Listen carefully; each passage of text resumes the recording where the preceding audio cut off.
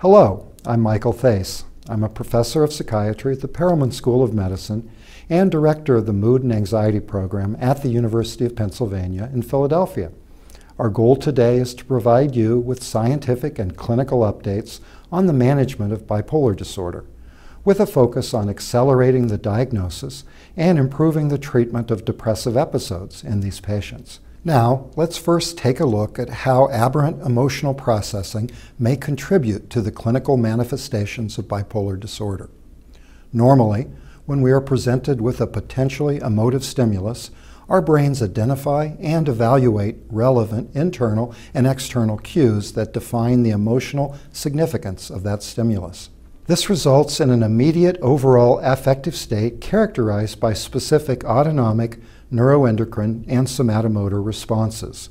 The brain, however, also has a fairly complex set of feedback systems that ensure our behaviors and affective responses are appropriate in the context of everything else in the environment. Looking at a simplified neuroanatomical model of emotional processing, limbic and subcortical regions, such as the amygdala and insula, function to appraise the emotional salience of a given stimulus and induce our initial affective outputs. Thus, neurons in the amygdala are activated when we are presented with an emotionally important stimulus, whereas conscious attempts to suppress the resulting emotional response will decrease this neural activity, suggesting feedback regulation from higher brain areas. This regulation of limbic activity originates in cortical regions such as the ventrolateral prefrontal cortex, which perform cognitive reappraisal of the initial affective state, integrating information from other brain areas to determine whether the intensity of the response is appropriate. Neurons in the ventrolateral prefrontal cortex therefore show increased activation both in response to the initial emotional stimulus and when an individual tries to reduce the evoked emotional output. Aberrations in these regions and in their reciprocal connections may interfere with the ability of patients with bipolar disorder to maintain emotional homeostasis. Brain imaging of patients with bipolar disorder has supported this hypothesis by showing relative hyperactivation in subcortical and limbic structures, including the amygdala, which is thought to reflect a state of elevated emotional reactivity. Conversely, hypoactivation in the ventrolateral prefrontal cortex suggests an impaired ability to provide feedback regulation of emotional responses.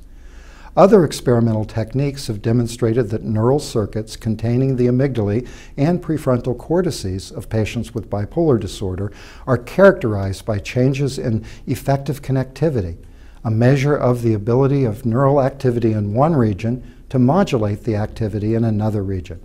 Taken together, these findings provide neuroanatomic support for dysregulated activity and deficient connections within and between brain areas involved in cognitive and emotional processing, which may produce bipolar disorder's hallmark symptoms of depression and mania or hypomania.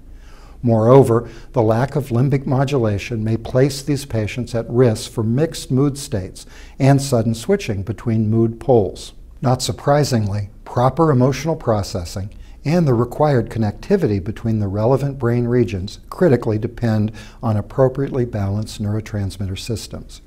Dysregulated monoamine, glutamate, and GABA, or gamma-aminobutyric acid levels, as well as altered receptor expression profiles, have all been implicated in bipolar disorder neurobiology. For example, some evidence suggests that manic episodes are associated with increased dopaminergic neurotransmission, which reduces dopaminergic receptor sensitivity and depletes neurotransmitter levels over time. The resulting imbalance may clinically manifest as a switch into a depressive state, which lingers as patients struggle to recover from the depleted neurotransmitter levels. Much of the evidence for the roles of different neurotransmitters in psychiatric diseases has been derived from receptor binding profiles of effective medications. For example, second-generation antipsychotics modulate a range of neurotransmitter systems via interactions with specific subtypes of receptors, including dopaminergic, adrenergic, serotonergic, histaminergic, and muscarinic receptors.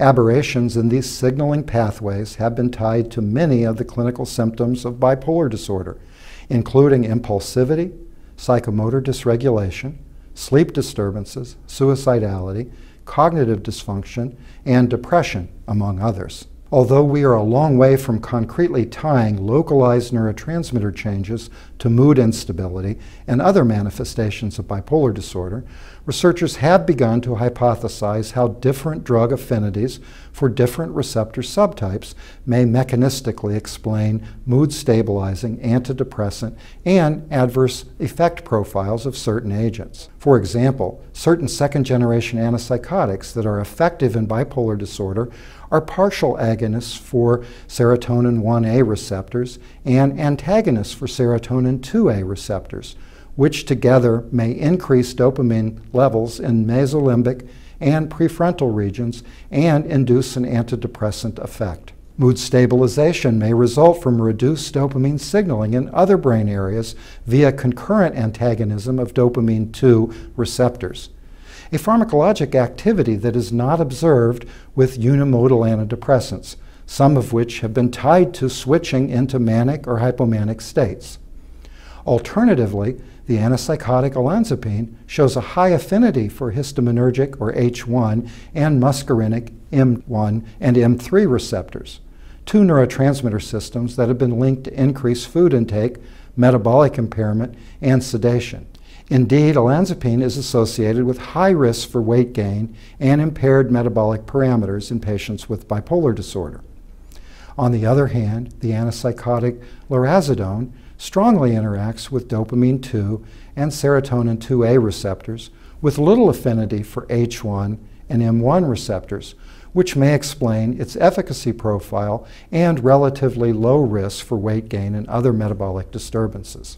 Although these and other studies have provided initial anatomic and neurochemical insights into the altered emotional processing that we observe clinically in bipolar disorder, the precise neurobiologic mechanisms that trigger manic or depressive mood episodes or sudden transitions between opposite mood poles remain to be elucidated.